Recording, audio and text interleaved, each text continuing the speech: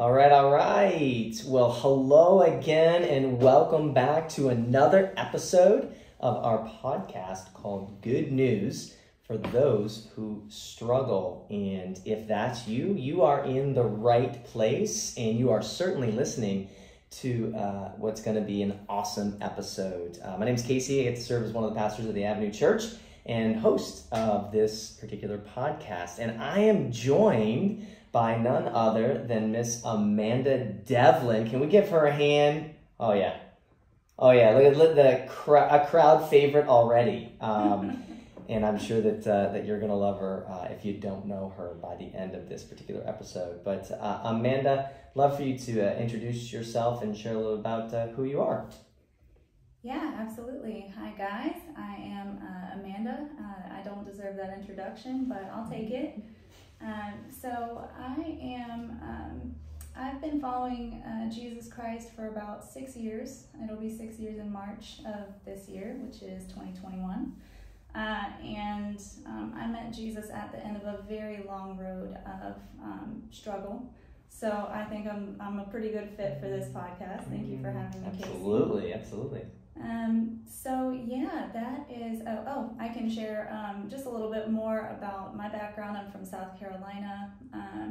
I grew up in foster care after the death of both of my parents. And drug abuse was a big part of my story, alcoholism, and just a lot of trauma. So, and I'm just so grateful to the Lord Christ that He saw fit to pull me up out of that and set my feet on the solid rock. And I can't have imagined the life that I live today. So I'm excited. Wow, and that's actually our main topic for today is core healing, and especially as we look at core healing from trauma. And you mentioned the life that you live today. It's a pretty beautiful life. Tell us a little bit about your hubby and how you ended up coming to the Ave. Yeah, so it's so funny. Without both of our stories, my husband's and mine. His name is Daniel, by the way. He's a wonderful, wonderful lover of Jesus. He loves Jesus more than he loves me, y'all, and I'm not jealous. That's a good thing, right? That's why I fell in love with him. Oh, I love it. But he's from Colorado, and I'm from South Carolina. So I can say I'm a grateful recovering alcoholic because recovery brought us together in a sense. So, but yeah, he has been such a huge support to me in my healing journey, and I hope I'm a support to him as well. And yeah, we love to worship the Lord together with music. He's a drummer, I'm a singer. You know. What a team. Yeah. What a team. And he serves as one of the pastors at Recovery Church, yes, true? Yes, he does. He's doing amazing. Just gave an amazing message, I heard. Yes. Recently. Oh my gosh. Yep, awesome. I fell in love all over again. Awesome. You could actually check that message out at Recovery Church Delray on their Facebook page and be inspired and empowered as well. And so how'd you end up at the Ave? Yes. So after I aged out of the foster care system, I was kind of a floater. I was homeless many times. I became dependent on men to take care of me after I aged out of the system. I had no community and no idea how to take care of myself. So that became my solution. And as far as the trauma went, it was all unresolved trauma. And I medicated that with alcohol. And, I dabbled with other drugs, but alcohol was what really had me. It had its hold on me. And so that really took me down a dark road. And I found myself at the end of that 9 years really trying to drink myself to death. I wanted the peace that I thought would come with death. And the night before I had my first encounter with the Holy Spirit, I know now that's his name, I was in a blackout and I tried to commit suicide and I was very nearly successful. But the Lord God spared me and I woke up in a hospital room after a surgery that saved my life and I felt his presence, and it was the first time I cried in 10 years. just something touched me. I felt like I was receiving a loving hug, Wow. you know, from this presence. And then from there, after that surgery, I went to jail because I had also battered the person that I was living with at the time. And oh man, I'm so not proud of these things, but they're part of my story. Yeah. And God uses all of this Yeah. to minister to others, so I'm happy to share it. Absolutely. So I went to jail, and while I was in jail, I was put in a cell that had to be cleaned because of my wounds. It had to be very thoroughly cleaned. And so I say that because there shouldn't have been anything left in my cell. But I found this scrap of paper. It was like a ripped up piece of envelope with a psalm written on it. It wasn't titled, but it was Psalm 51. I later found it in the Bible. And that same presence filled my cell and wrapped itself around me, and I found myself weeping and asking for a second chance. Wow. I didn't ask for Jesus to come into my heart yet. I didn't know what that meant, but I read the words, have mercy on me, O God, according to your steadfast love. You know, and let the bones that you have broken rejoice, and created me a clean heart, O God. You know, and so these words just began to jump out at me from this page, and I was weeping, and there was snot, and you know, so I said that, and later that night, another not a cellmate, it was someone in a cell nearby, was having a Bible study, and she walked me through the gospel, and I gave my life to Christ. Wow. And I haven't had a drink ever since that. Praise God. The Lord led me to be honest about what was the case. I could have claimed that the person I was living with attacked me. I was very scared. I was facing felony charges. But the Lord had led me to say the truth. Wow. That I had no memory of what happened. Right. And so it could have been all me. Wow. And when they found out that I was a blackout drunk, that I drank every day, right, my punishment was treatment. And it was a treatment that was 2 blocks away from the Avenue Church Treatment Center. And so I couldn't leave on the weekends until I finished that program. But as soon as I did, I found the Avenue Church, and I showed up there, and I was home. The first sermon I heard was all about the orphan and the Avenue Church's heart for the orphan. And there I was, and every person I had ever encountered in my lifetime up until that point had such indifference to my suffering as an orphan who grew up in the system, who had experienced abuse, and the devastating effects of just not having a family of origin. So I began to quickly flourish at the Avenue Church, and it hasn't stopped. Wow. So I'm really grateful for our church family. Wow. And we're grateful that you are a beloved member of the Avenue Church family. What a story. I mean, I feel like we could be like, well, that's our show for today. You can keep putting that on rewind and listening to that over and over again. I mean, I just want to take a moment, just like, wow, that is such a but the Lord story. Yeah. Absolutely. And just his intervening grace, that it really is true that Jesus changes everything. So true. And I'm sitting here with more evidence to that with Amanda. And so thank you for allowing us into that sacred space and sharing some of those really difficult parts of your story that God uses to make your story so beautiful. So thank you for that. It's a joy. Thank you.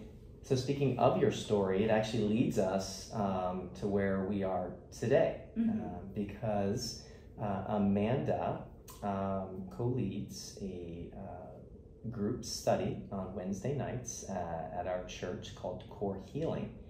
And really part of your experience was you had experienced the forgiveness of Jesus, but you were still in need of the freedom that Jesus brings. And it seems as though Core Healing is a tool that God has used to help you to experience that.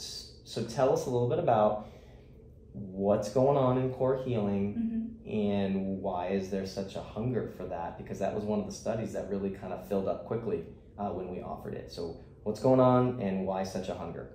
Yeah. And I was telling you a little bit before the show that I wasn't surprised that it filled up so quickly, because as I've been in fellowship, in discipleship with women at our church, probably 2 in 4 of the women that I encounter that come into the Avenue Church and at Recovery Church have experienced some form of trauma.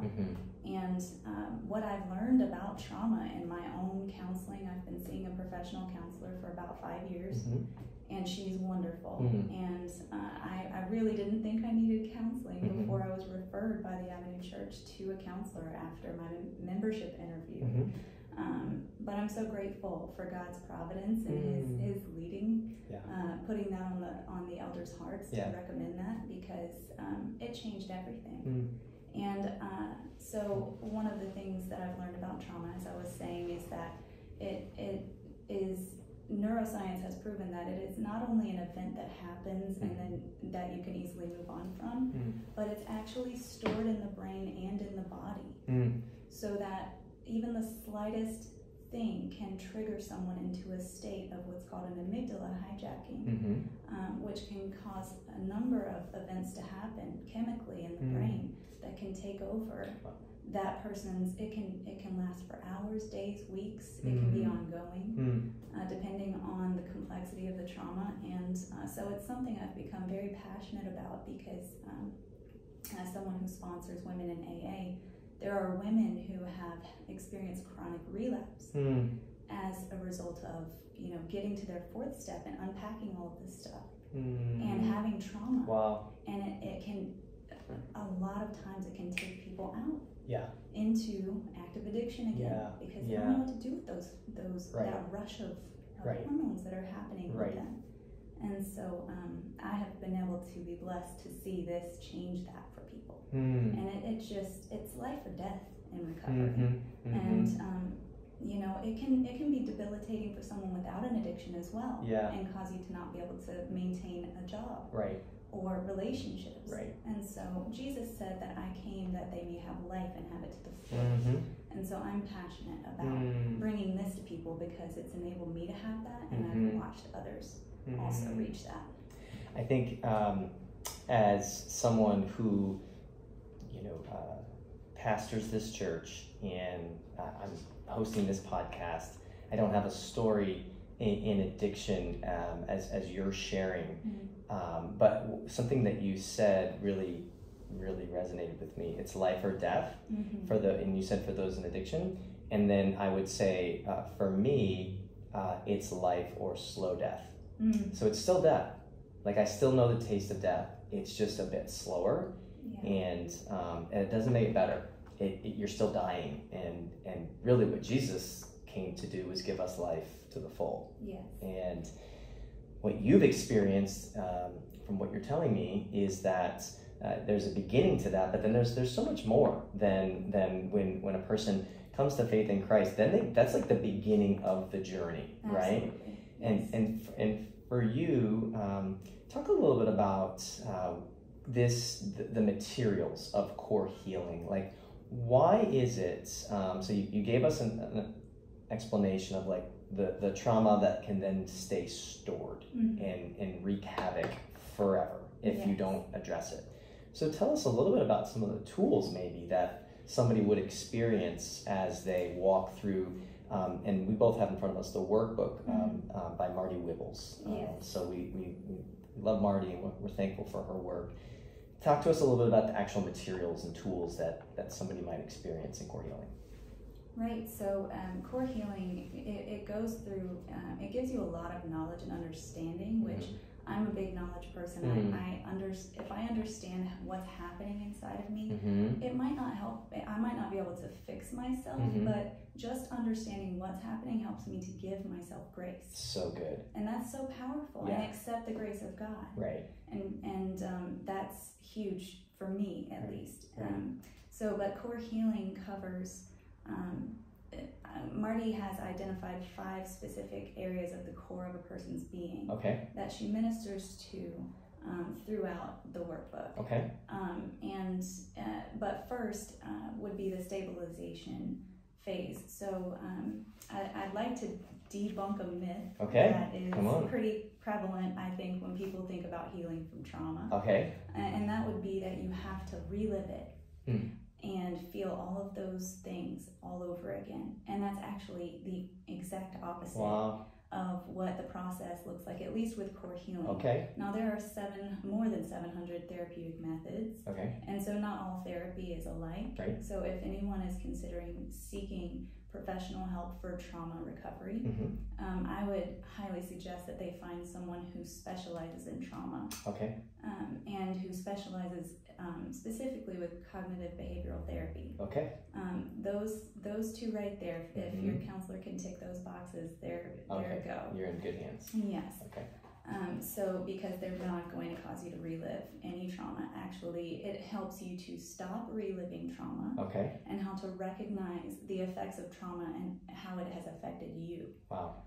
So things like cognitive distortions and different fragmented memories that you might have.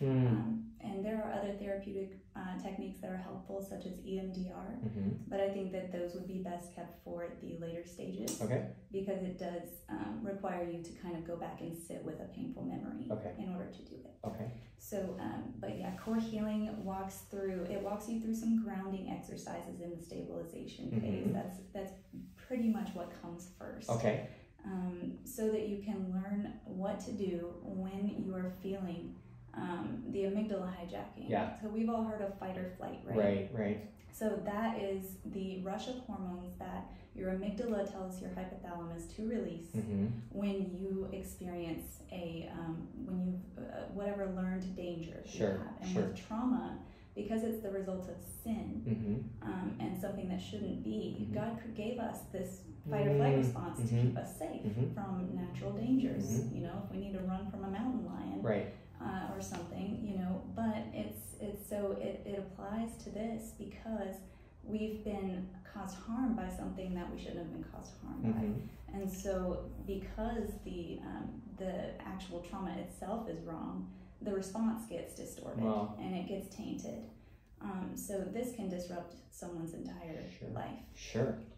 Yeah, so you can learn to recognize your specific triggers. This book will help you to learn how to identify those. Okay. And give you tools to know what to do with them. And we're actually going to come back once we kind of I think review the overall perspective of core healing and talk about one of those specifically as it pertains to anxiety. Amanda texted me after the message Sunday. We talked about anxiety. We're in a mental health series. And we talked about anxiety, and she highlighted something that I think was really helpful specifically. So we're gonna come back to that. But big picture, first phase is stabilization and just kind of getting some solid ground underneath you. Stage one. Okay, where do we go from there? So moving on from there, that's where the 5 areas of the core of your being are addressed. And so Marty kind of weaves all of the tools that are presented in the stabilization phase into all of the chapters and helps you to hone in on these specific areas.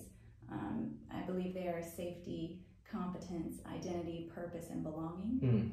And so those are the 5 core areas that Marty identified. I believe a colleague of hers asked her, Marty, what are you doing with your clients that they're actually healing? What is working? And that's where she stopped and said, well, what am I doing? Wow. What are we addressing that's actually helping people to recover from trauma? And so yeah, it's an amazing work, and I'm so grateful to Marty for her work and to God for pouring it out through her. It's incredible. So this work that we have here, again, it's called Core Healing from Trauma by Marty Wibbles, MS and then LMHC. It wasn't written as a book to then be used. It was actually almost like from her findings of like what the Lord was doing and how he was bringing about healing. Is that fair? Well, I would say that her response, how it began to form in her mind was as a response to a colleague asking her, what are you doing? Gotcha. And how can we harness it? I love that. You know, and so, but she did write the workbook with a person in mind who might not be able to afford to see a counselor. Okay. Or might not be comfortable seeing a counselor. Okay. You know, there can be such a stigma with seeking mental care. Right. So yeah. But I love the fact that like just the catalyst for it was something's working, people are experiencing healing, let's capture that and be able to put it into a tool that can get in people's hands. Yes. That's awesome.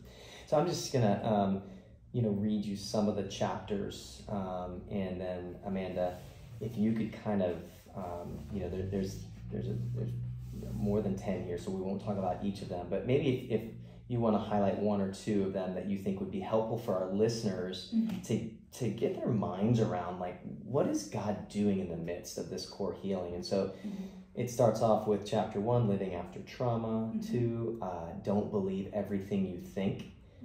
3, finding safety. 4, I am a victor.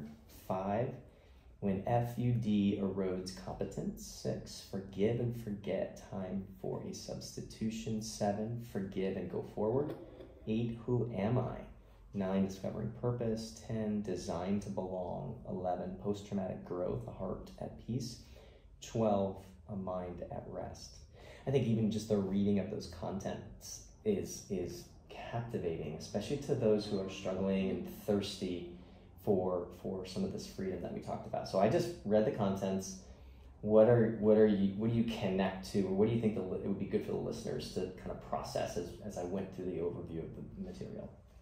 So if the listener is considering core healing as something they might want to do, I think it would be probably best to stay in at least the first 2 chapters, because that's where the stabilization is. If you journey too far on, there might be some exercises that you see if you haven't already got the grounding techniques in mind and things like that, and learning how to recognize your own triggers and when you might be triggered.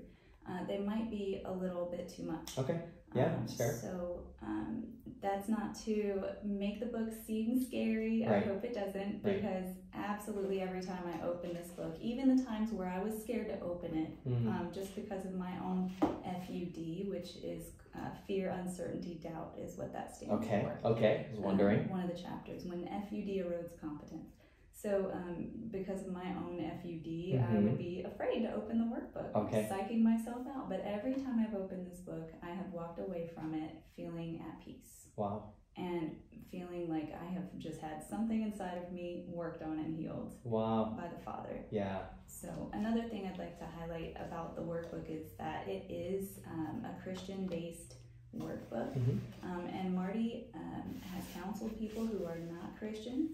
And I want to encourage anybody who's not a Christian, who might be listening to this podcast, not to cancel it out of your mind just yet. It is something that you can look at. You can look at the Bible as literature if you're not comfortable looking at it as a divine word at this point. Some people have spiritual, religious trauma, and that's difficult for them. So, but the workbook has a wealth of just ready knowledge for you to learn how to heal. So I appreciate you sharing that, and just the invitation that God's goodness and grace is incredibly invitational to anyone and everyone who's ready for something different. And so I just would affirm that. So you're talking about, in your story and in this particular episode, we're talking about trauma that has had a lasting effect and is in many ways potentially like controlling your life. And you're maybe fighting against that, but there's some control in your life. And so could you just, because I want to talk a little bit about as it deals specifically with anxiety, but could you elaborate just a little bit from your own experience, Amanda, on what life was like being led by trauma and what life has been like being led more by Jesus and the freedom that he offers? Yes. So I could start just by saying I experienced life before trauma, or before Christ and this recovery. I was not living a life at all. I was very numb, out of touch with my emotions, and that's very common for trauma survivors, to be out of touch with your emotions. It doesn't mean that you have an absence of emotion. When something happens that makes you angry, you get angry, or when something happens that's sad, you might get sad. But you might go throughout the entire day, feeling apathetic to most things. And so that's not a full life at all. to live. And so I remember when I started drinking, I was a teenager, and I remembered feeling good for the first time. I was already so traumatized at the age of 13 that I was completely numb. And to feel good was good. And so I latched onto that. Right. It wasn't that I was in so much suffering that I turned to that. It was that I was so numb that I liked it because it made me feel good. Wow. You know, and it took some years before it became a dependence. Yeah. And once it did, I had extreme anxiety if that was threatened. Okay. And it didn't look like I would be able to afford to have my solution. Okay. You know. Okay. So. And now I would imagine that there's going to be listeners out there who, because your story has a couple of chapters to it, right? Like you have the post-Christ chapter, and then you have the meeting Christ chapter where the drinking stops, but the freedom's not fully experienced yet because core healing comes in and begins to really take you on more of that journey of being free. So again, the difference between being I'm forgiven of sin, but I'm not living free like I want to. Yes. Tell us a little bit maybe about just like what the difference is as a Christian to be saved and forgiven, that chapter compared to what it's been like now for you to experience more of this core healing. Okay, so after becoming a believer, there was a very long period, I think it was close to 2 years, where I felt extreme levels of joy. And so that kind of was a numbing agent of its own. Interesting. I think in recovery we call it a pink cloud. Okay. But for the first time in life, I had this community. I had this sense of purpose and meaning to life, and even an explanation for what had gone so horribly wrong. And you know, that was so beautiful. Right. But I remember distinctly when I started seeing Marty and we started going through this work. She first told me that. You know, she asked me if I was experiencing a full range of emotions, and I said, well, I don't know. Right. Yeah. And, you know, she told me that a lot of trauma survivors don't, that she calls it a numb survivor. Okay. And so it's very common. And, but I was experiencing other addictive behaviors that I would turn to when I was feeling anxious. Okay. And it became a really horrible dependence on sugar. And so, and that was really, really painful for me. It lasted for about 3 years, and I'm so grateful to the Lord for the healing that I've received for that. Because there's such a shame when we turn as Christians. At least for me, it was such a shame for me to be driven to this thing instead of running to Jesus. Yeah. Because I felt like I should be running to Jesus and not this. Yeah. But when I didn't turn to the sugar, which was my thing at the time, I would get crippled with this just continuing anxiety that would not lift. Wow. And I didn't understand it. And I tried to pray it away. I had Christian friends who were very well-meaning and loving. Quote Matthew 11:28-30 to me. Or Philippians 4:6-7, be anxious for nothing, but in everything by prayer and supplication with thanksgiving, let your requests be made known to God, and the peace of God, which surpasses all understanding, will guard your hearts and minds through Christ Jesus. Now, I believe and I trust the scriptures, but there's something called comorbidity with trauma survivors specifically. There's just a special kind of anxiety that can come with trauma, and it has its backing in neuroscience, and so I was so relieved to learn that I wasn't just this totally faithless husk walking around in need of sugar. You know, it was such a relief to me that I was like, oh, I'm not broken beyond repair. There is hope for healing from this. Wow. You know, and so that is something that I'm so grateful for. And then now today, after walking through the necessary healing, it did require counseling for me, professional help, you know, and I'm not ashamed to say that. I seem pretty sane, I think, to most people, and I'm not insane, but I've suffered traumas that nobody should have to bear. So I can receive the grace of God and step into the healing He has for me. And we know that the scriptures are clear that many counselors are what is prescribed and called for God's people. And the fact that you have submitted yourself to many counselors, beginning even with the Avenue Church and the counsel that you received from the elders at the beginning to go, and then Marty, and I know that you submit yourself to counsel outside of even that. You have a humble spirit that's willing to learn, and obviously you are the product of that. And really interesting. There's a lot to process, and I feel like our listeners this is probably going to be an episode that you're going to want to listen to more than once, and hit that little circle 30 button that takes you back 30 seconds and re-listen to different parts. But one of the things that you said was that, of course, you believe in the scriptures, and that is true. But sometimes there's work to be done beyond just memorizing scripture and praying hard. Like the Holy Spirit needs to get in some particular contexts and do some work where we open ourselves up to that. And it seems like that was your story, is that you had well-intended people around you kind of cheering you on, but you need more than a cheerleader. You needed a counselor to help you open up to what the Spirit wanted to show you and then heal you from. 100%. Fair? Yes. Okay, so if you're hearing this, hear it and see where the Spirit might be leading you in your own personal journey.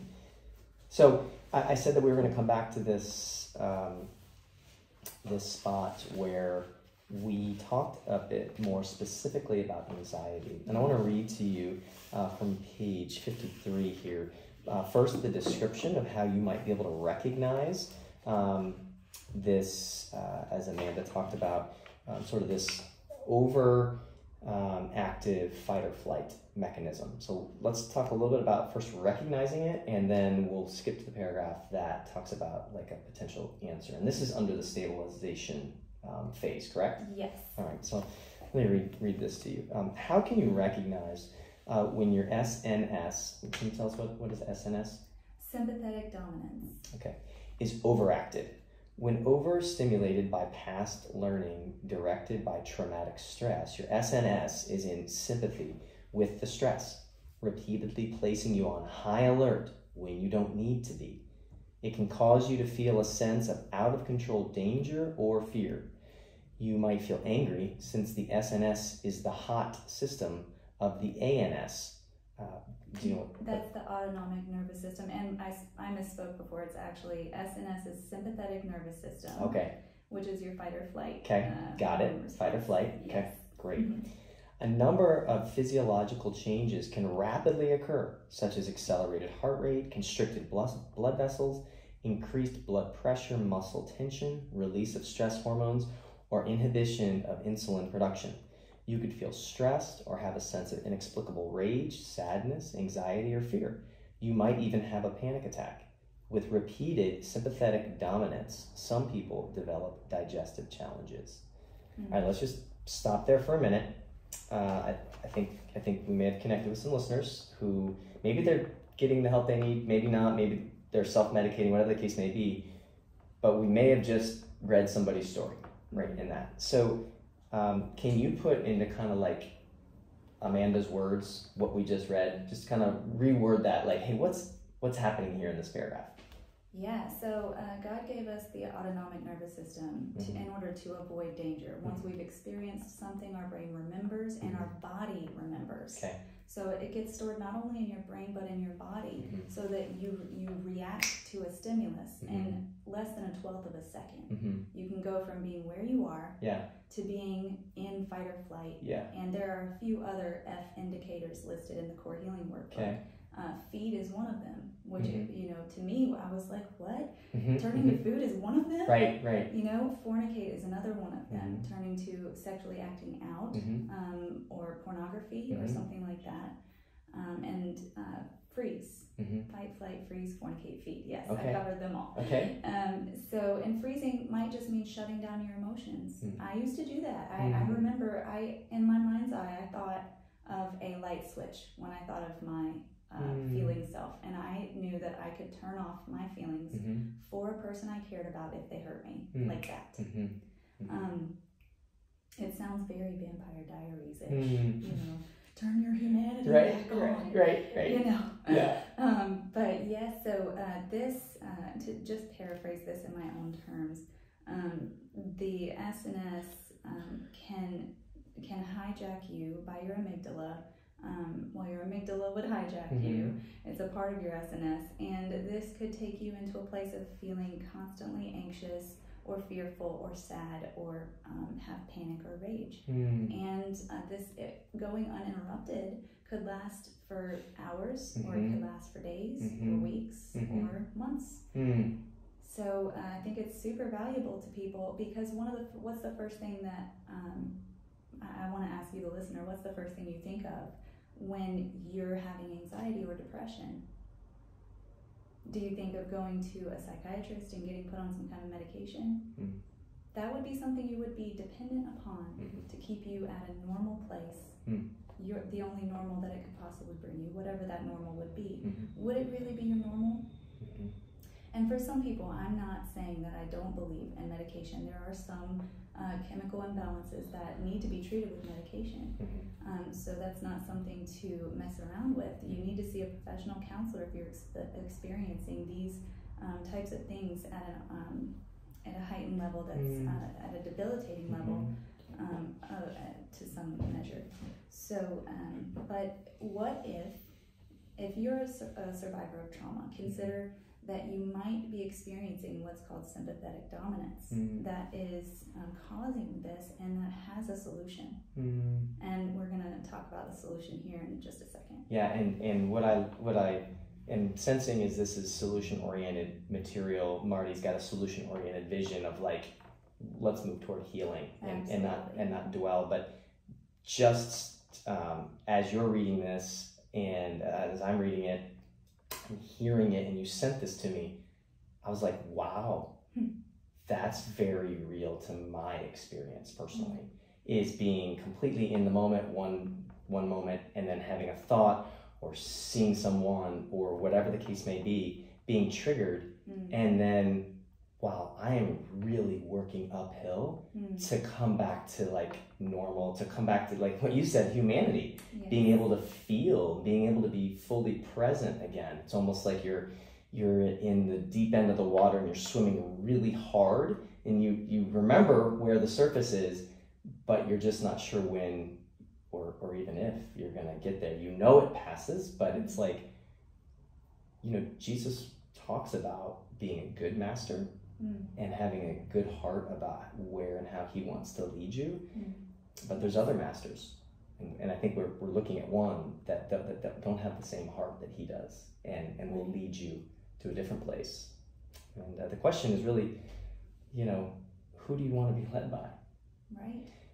So let's turn to some of the answers, if we will, of what it means to connect more with Jesus, our good pastor, whose yoke he invites us to take on. So the answer over here, and this is not simplistic, it's just the beginning, though, of this journey. The answer, again, Marty Wibbles, when you realize you're functioning in the brain's hot system, you can rapidly move out of that state into the brain's cool system, the parasympathetic nervous system. With parasympathetic dominance, you actually give yourself time to make healthy choices. You train yourself to think rationally as you inhale and exhale deeply, allowing your body to decrease its heart rate while maintaining normal body temperature and healthy blood pressure. Reclaiming PNS dominance can help your gastrointestinal system work properly. It's interesting to note that physicians often refer to the GI tract as the emotional brain. So many neurons are in the GI tract that a stress response anywhere in your body could cause changes in digestion, etc. The relaxation response you're learning can help you begin to manage that. But if you have serious GI or other medical concerns, please be sure to see your physician for a thorough medical exam. So talk to us a little bit about the answer, some of the solution, moving forward. Go. So that is just a very, there's way more of the solution in this chapter specifically. Okay. Do you want to take us to one of those places, or just talk about it? For the sake of time, I'll condense it because go there's so much. This is a rich text. So, but grounding exercises, which is one of the first things that you learn when you begin going through the Core Healing Workbook, so that you don't have to relive trauma when you're going through it. Grounding exercises they're diverse. So the one that she mentions in this part of the solution that we read, that you just read, is the breathing one, which is a physical form of grounding. But there are others that I gravitate towards counting backwards by a weird number, like by sevens or by threes from 100. And what that does is it takes you out of the fight or flight response. So the fight or flight response isn't just something that you're choosing. It is literally a rush of hormones that is going through your brain, firing through your body. All of your body systems are firing so that you can get out of danger. So what grounding exercises do is take you out of that place and bring you back into the front logic thinking center of your brain. So that you can ground into the present. And there are soothing grounding. Scripture can be a part of soothing grounding. Going for a walk can be a part of physical grounding. Mental grounding, such as counting or noticing colors or shapes in the room. And any of your five senses. You could smell some essential oils. I think that might be one of the reasons why they actually are effective for helping calm people. I don't buy into the whole spirituality of that whole thing, but I like essential oils. I happen to like the lemongrass very much. And anything that activates your five senses can help you ground into the present moment. And but it takes intentionality. I know for myself, I'll speak for myself. I can just go along and things be happening inside of me that are directing my thinking and directing my behavior, and not take notice and just go along. And I might have an okay day, but at the end of the day, have I had God's best day for me that day? And so I have to notice when I'm breathing shallow into my chest and feeling anxious, and I have to stop and pause and check in and say, how am I feeling, and how is what I'm feeling directing my life right now? Sometimes several times a day, just to tune in and learn how my brain is working. Because the ultimate goal with this specific SNS dominance and solving that would be to retrain your brain how to establish the PNS dominance, and you can establish it. Neuroplasticity shows that the brain can change. And so what does that mean? Does that mean that you can learn a new response? Yes, so the automatic thoughts that we have throughout the day, the more you think a thought, the more quickly you think a thought. Because it forms a groove. When that neuron fires through your brain, it forms a groove. Just like, if you're walking through the grass back and forth. But if you start to choose a new path, that grass will grow in, and a new path will form where you're walking. And so you can replace negative thoughts that you're telling yourself. You can learn to stop and pause and tell yourself that you're here, you're safe, that Jesus has you. And this takes constant practice. And it's a lifelong commitment, truly, to your own mental health. Because it took you a lifetime to get where you are in grooving those paths. So it's I don't know that it has to be the same amount of time, right? Because we know that the scriptures tell us that God can restore what the locusts have stolen, and it's not necessarily apples to apples when it's you working against you or your brokenness and then God working for you, but it's not going to be overnight. Right, and I thought that once I went through this workbook, I quit counseling. I was like, I went through the book, I'm healed, I'm cured of all my trauma. I don't need to focus on this anymore. And I quickly digressed. I quickly reverted back to just the automatic systems that and now that I've returned to it and I'm focusing on it, and I'm taking other women through the book. It's solidifying more and more, and I'm noticing more and more of what's happening and how to work on it. New tools and new awareness. Yeah. And that every time I go through this book, there's new awareness and I gain more tools. So good. And life gets better. So good. Tell us, what are you supposed to do once you come back to being present or have a sense of grounding? Okay, so you've counted back by sevens, or you've done the breathing, the inhale, the exhale, you've practiced the grounding, and you're in a different space in your brain. Now what? Because I feel like there's going to be, just from experience, there's going to be a lot that once you get there, that then is telling you to run back to what you know. Well, I can see how you might think that. So, but it really is. I would say the one thing that you would really need to do is try to figure out what was the trigger. Okay. And write it down. Okay. That helps me just to kind of become more and more aware of the various triggers. Okay. And if there's nothing that you can identify, you can just pray to the Lord. Okay.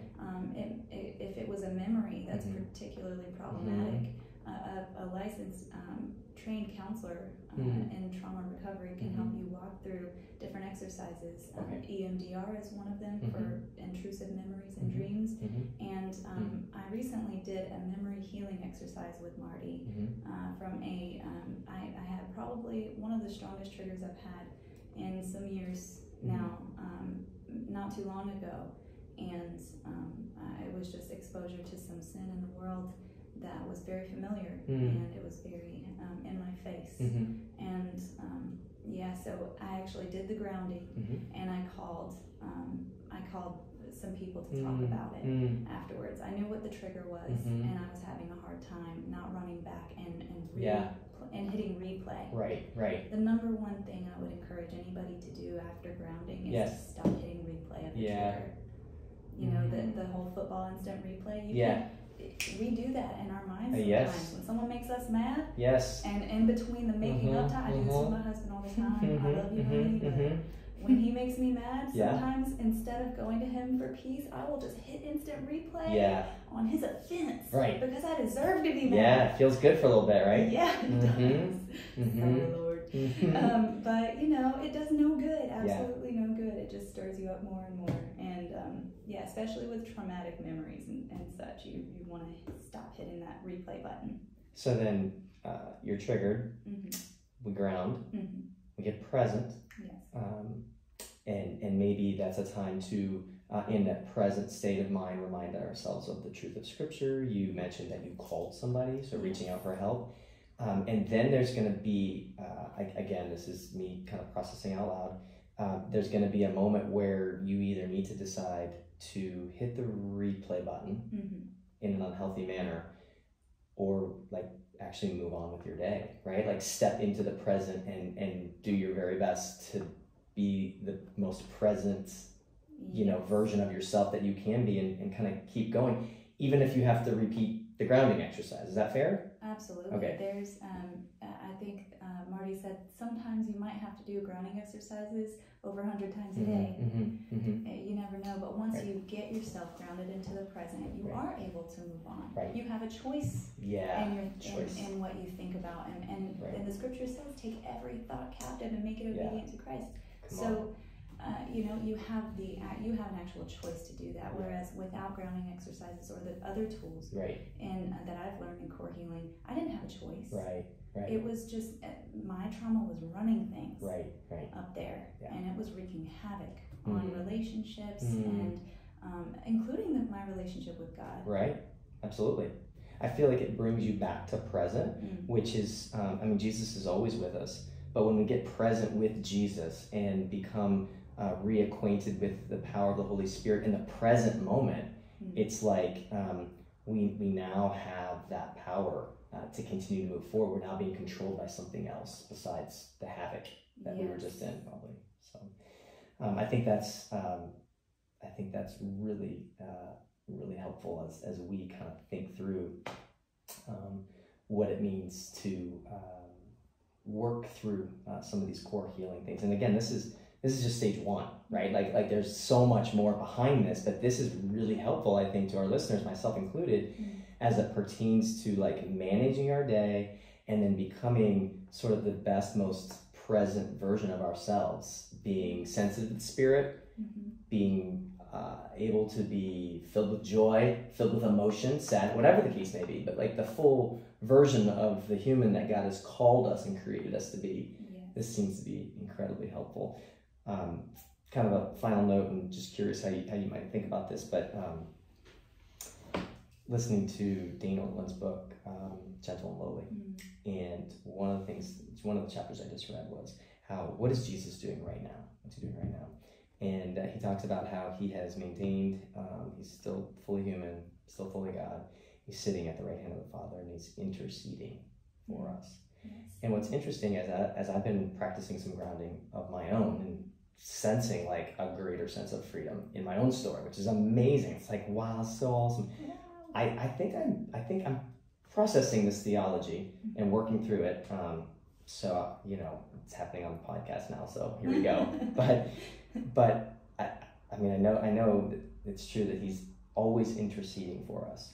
And this is the part I'm processing. It seems like when I ground and I come back to present and I'm able to shift to that different space and give myself a second,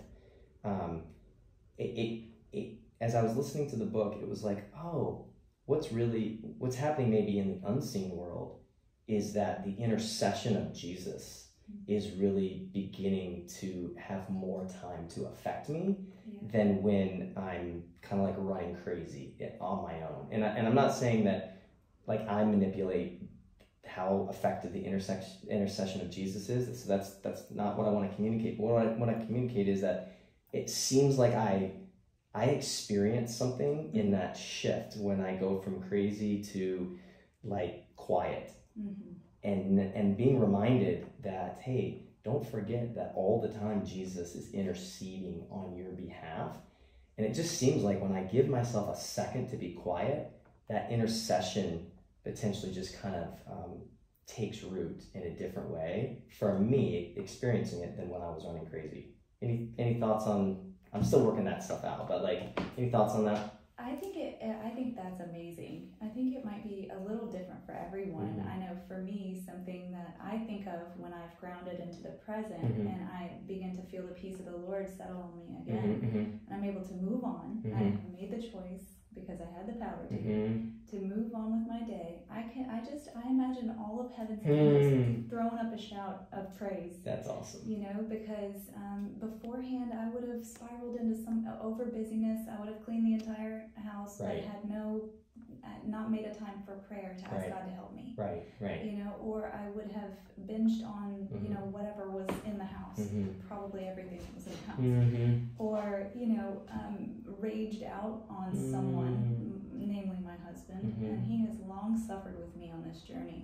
I'm so grateful for him, and I know God gave me someone and he has equipped him in those moments with grace to help me to see, because how amazing is it that if I've in times where I've been in the middle of an amygdala hijacking.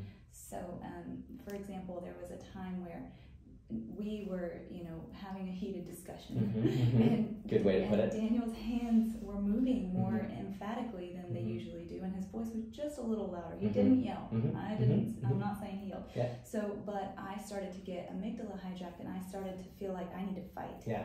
I need to defend myself because I've been in domestic violence situations. So he saw me and saw the switch flip, and he said, "Whoa, babe, you need to stop and ground. You just got totally hijacked." Wow. Instead of taking it personally. Right. And every, there's just every time where something like that has happened, God has given him grace to see and to say the right thing, which is amazing. So I just thank Jesus for the opportunity to be able to experience this healing because it has improved every area of life, and it just continues to do so. And I want that for everybody. who has experienced trauma, because it was never supposed to happen to you, and it wasn't your fault. I'm speaking to you now, listener. It wasn't your fault, and it wasn't supposed to happen to you, and God hates it, but He also can give you a purpose for it and bring you into a completely different way of living, thinking, and being. So with that, I also just want to share that once you've gone through this book, you can have an incredible ministry of taking other women through it and seeing the light come on in their eyes. And that's just probably my favorite thing about this workbook, among the millions of favorite things. Yes, yes. So take that as an invitation, listener, that our God is, through what we discussed today, specifically through Amanda, inviting you to further freedom and further healing in your journey. And also, I think, an invitation to those of you who live with people who are working this out through trauma, to just ask for the grace of God for yourself and for them as you may journey through this together. And so, just so many thanks, Amanda, for what you shared. And just this episode, I think, is really going to be profound and used by the Spirit in a really special way. So thanks for being our guest. Thank you so much for having me. I want to tag in on what you just said, because you reminded me of something. Go for it. So also, listen, this is our podcast. We can go for 2 hours. You know, they don't have to listen. We can keep going. We won't do that to you guys. No. But I do want to say, if anyone is in a relationship with someone who's a survivor of trauma, and you want to understand, maybe they're not willing to seek help, maybe they're not willing to pick up this workbook, but you want to understand what's going on, this book will give you a lot of understanding for what's going on, for you to be able to love that person well, and hopefully coax them into maybe picking it up themselves. There you go. There you go. I love that. I love that. So thank you again, Amanda, for not only sharing the sacredness of your story, but also the sacredness of the healing that God has brought through you. And we want to thank Marty Wibbles for her work in this, and just being able to use these tools. And special thanks to Paul Carley, who produced our show today. And we miss Frankie, our normal producer, is on a little vacay. We love him, we love you, and we love you listeners. Thanks for